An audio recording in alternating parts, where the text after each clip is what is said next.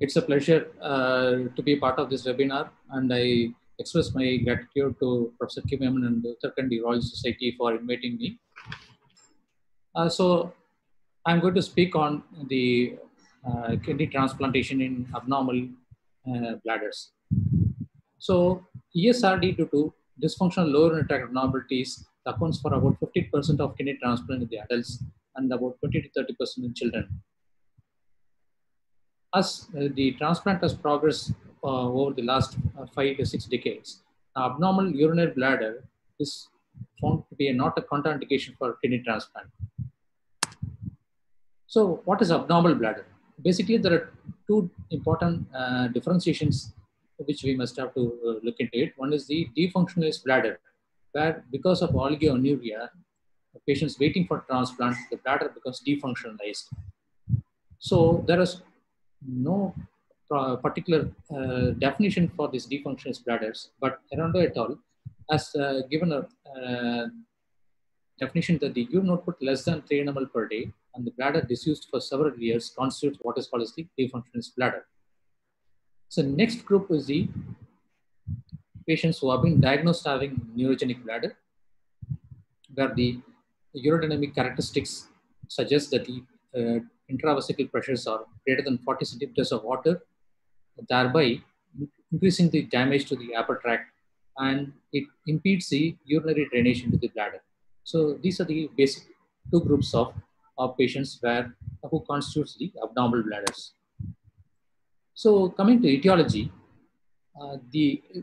basically the neuropathic conditions, bladder outlet obstruction in the pediatric as well as in the adult patients, mainly constituted with posturethral valve, the urethral stricture disease, vesicouretic reflex, arcade voiding dysfunction syndromes, and diseases which affects the bladder, particularly tuberculosis in our country, interstitial cystitis, post-radiation, malignancy, and intravesical chemotherapeutic agents, as well as perivesicular scars induced by pelvic hematoma and prior extrahepatic kidney transplants. So these are the patients who constitutes under the umbrella of an abnormal urinary bladder. So it is always better to implant the ureter into the native bladder. So we need to assess the safety of the native bladder before kidney transplant. So what are the aspects which we need to look at it are the bladder capacity.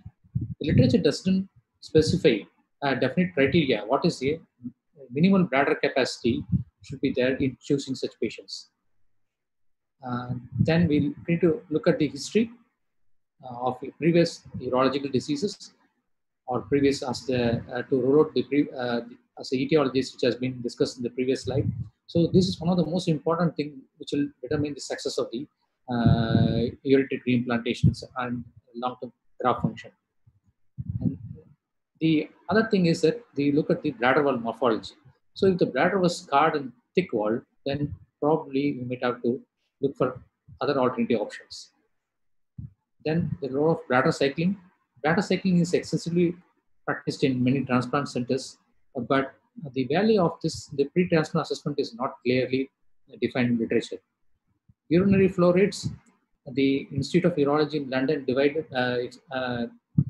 way back defined that the urinary flow rate should be at least 12 to 20 centimeters of water even before the pre-transplant, but there is no objective value defined in literature.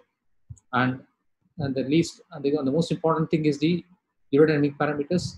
So if the leg pump pressure is greater than 40 centimeters of water, then there's increased chance of damage to the transplanted kidney.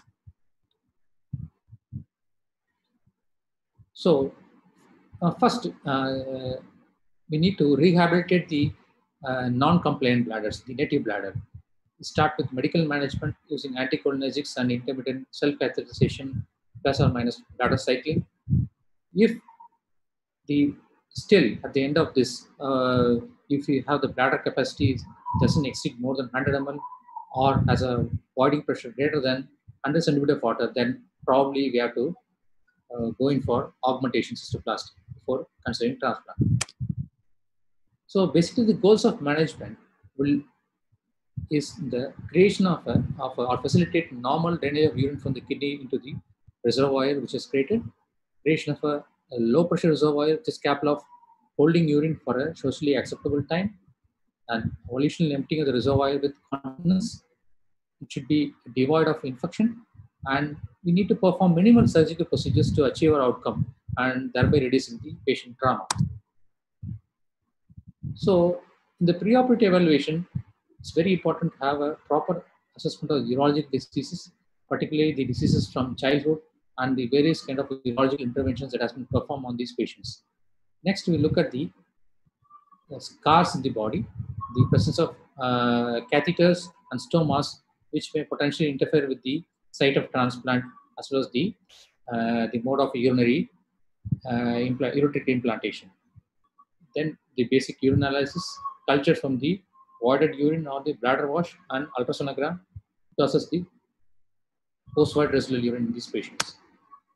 So next two important investigation in this group of patients, the urodynamic study, and the basic purpose to assess the capacity, compliance, the voiding phase, and the sphincteric function, and the voiding cystourethrogram.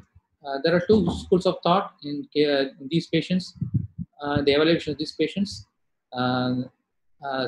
Sometimes voiding urethropy has been overutilized, but the current consensus is that it's required in selected group of patients, particularly the patients with vesicular reflex, post-urethral valve patients, patients with a high residual urine volume, and patients with stricture disease. So, when you look at the principles of surgery in these patients, is that it's always better and implant the graft ureter into the native bladder. So, if the graft ureter is, if the bladder is found to be unsuitable, then probably we have to consider implanting in an augmented bladder or a continent diversion or into an entry conduit. Always try to preserve the native dilated ureter for future ureterocystoplasty if not considering a cystoplasty at the time of transplant, or prior or after transplant. Clean intermittent self-catheterizations in these patients does not increase the risk of subsequent urinary tract infections. And low-dose antibiotic prophylaxis is recommended in these patients to reduce the risk of postoperative pyelonephritis. So, let us look at the transplantation in special situations on augmented bladders. The timing for augmentation is contentious. Some group of transplant surgeons would want a transplant or augmentation before transplant because it avoids the complication of recurrent pyocystitis due to mucous protection, and then to prevent any damage to the vascular pedicle during transplant ureteral anastomosis. But there are other groups who believe that the augmentation can be done after transplant because we can it allows the healing, which can be compromised due to immunosuppression. So basically, if when the augmentation is done prior to transplant, it is timed about 6 to 8 weeks before transplant, and bladder cycling is performed in the interim to maintain the bladder volume and to remove the mucous secretions. So then, next segment of patients where the bladder is unsuitable for augmentation or for ureteric implantation, they can be considered in the form of an enteric incontinent or a continent diversions. The incontinent diversion is most commonly can be performed with a small bowel segment, or in few cases with the large bowel segments as well. The goal of the diversion is to create a low pressure and a low volume reservoir. A few technical consideration in these patients is that the conduit is created about 6 to 8 weeks prior to transplant, and the renal allograft can be placed on the same side of the transplant or on the opposite side. On the same side, the conduit is placed retrocecally, and the graft is placed upside down to reduce the distance between the conduit and the graft ureter to facilitate urine flow and reduce the amount of absorption of the electrolytes. And the anastomosis performed end-to-side ureteroenteric anastomosis instead of searching for the proximal segment of the bowel which may be surrounded by dense lesions of previous surgery.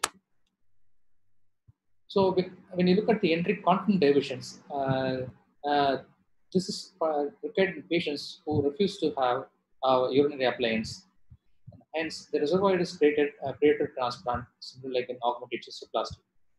And there are a couple of case reports where the transplant ureter has been implanted in orthotopic neobladder, but the data is short-term data is only available, and the incidence of complications has been very high in this group of patients. So the other group is the patients who have a cutaneous ureterostomy preoperatively. In these patients, it is imperative to get a preoperative ureterography to note the presence of strictures, and, and when they are doing transplant, the native kidney nephrectomy is performed on the graft uterus anastomose to the proximal end of the native cutaneous ureterostomy, and thereby not disturbing the cutaneous ureterostomy at all. The other group of surgeons have suggested the graft ureter can be used as per se as a cutaneous hysterostomy, but it is associated with increasing amount of complications and usually not preferred. The advantage of cutaneous hysterostomy is that it eliminates bowel interposition and the complications associated with the bowel interposition as well. But the complications of cutaneous hysterostomy include graft pyelonephritis, stomal retraction, stenosis, and ureter anastomotic strictures.